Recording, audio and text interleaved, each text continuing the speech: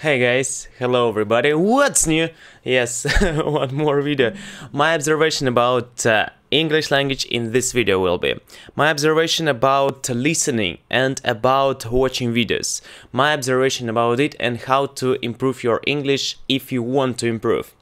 First thing first, no need to take one mistake 25 times in a row. Why? What I mean with it? What it means? It means that we have video, yes? And if you don't understand it right now, and you will not digging it inside of it, you will not understand. You will be maybe understand, but it will be more longer. Need to figure out with every video, everything what you use. First need to figure out in this, step by step. No need to see videos. Okay, oh my gosh, I can't understand. I can't understand and what need to do. Okay, I will not do nothing. I will listen it again. No need to listen again. Need to take one part of it and understand from the small part. Understand from the small part of it. Need to take observation. Need to take your researching what it was. For example, we have video, yes? Maybe it will be video about the Frozen. Okay, the Frozen movie, yes? You maybe first you're viewing. Oh, Frozen is really... no, podcast. You have podcast. Podcast movies because you have imagine and you understand what is it. Because you can see to pictures and understand with emotions what is it right now. And if you have podcast, you have not pictures. And in this moment when you have not pictures, you try to understand what is. No need to do this. Need to figure out with small parts. Understand first part. Second, next. Understand. Not need to listen it fully and don't understand fully. It's only wasting time. It's my exploration, my researching work about it. When you learn with small steps, it will be more profitable.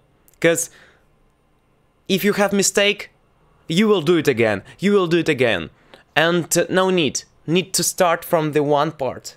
Small pieces will goes away, and you will be great in it. It's my observation of it, and maybe somebody understand me, maybe not, but I try to say it. It's one of the practice my speaking skills too. And it's like in the music. If you're singing and you miss the note and nothing to do for like a